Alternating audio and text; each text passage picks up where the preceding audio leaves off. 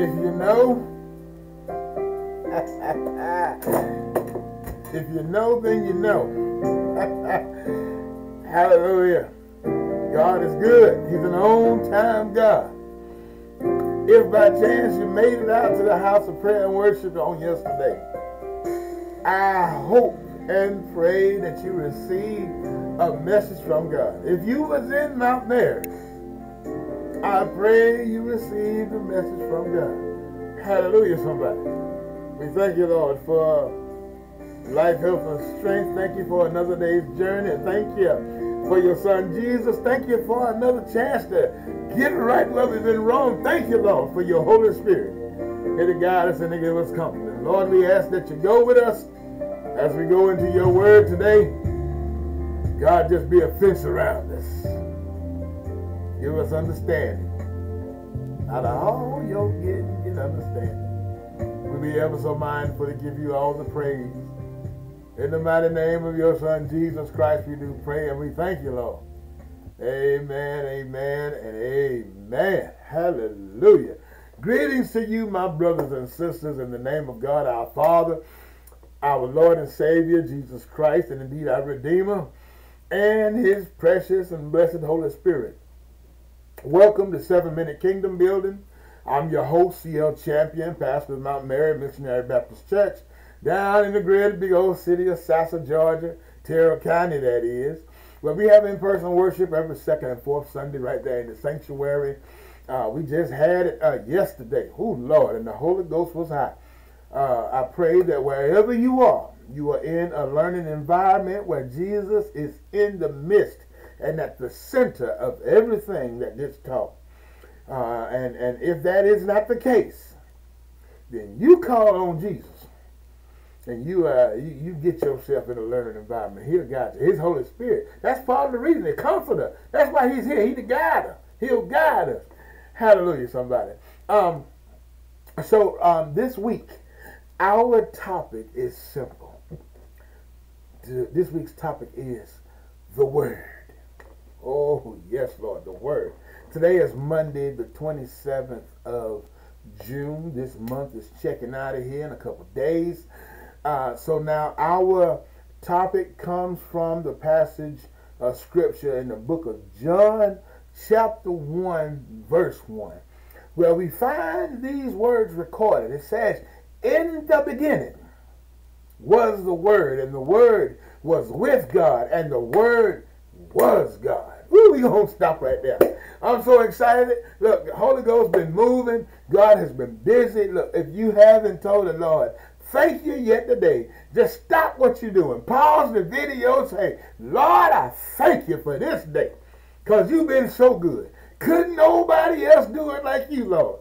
I thank you in Jesus' name. Hallelujah. Amen. So look, our topic, the Word. The Word. Those strong words, in the beginning. So what is the definition of beginning? In the dictionary, it says that the event consisting of the start of something, or to take the first step, like in a process or in a course of action, the commencement, the embarking upon, the kicking off, the act or circumstance of entering upon an action or state. The point or time at which something begins, a starting point. Y'all with me?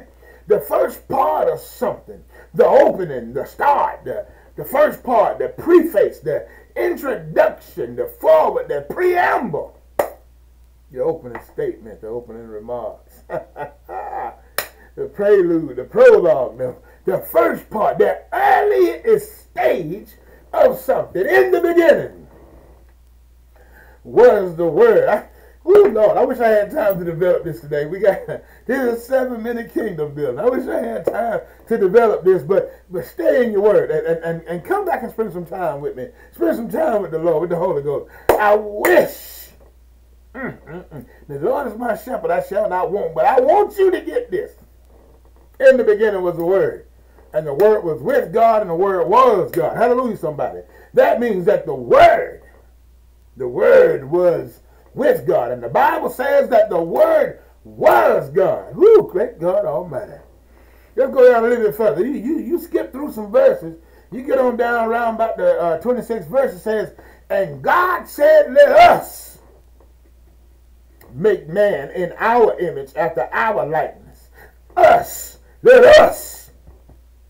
That means the definition of us, that means it's used by a speaker to refer to himself and one or more other people as the object of a verb or a preposition.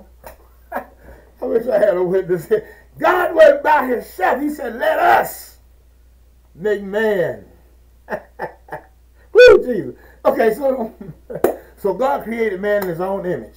And in the image of God created he him. The Bible says, male and female created he them. Isn't the Lord all right? That is all I have to tell you this evening. That's it. We starting out the week. The Word.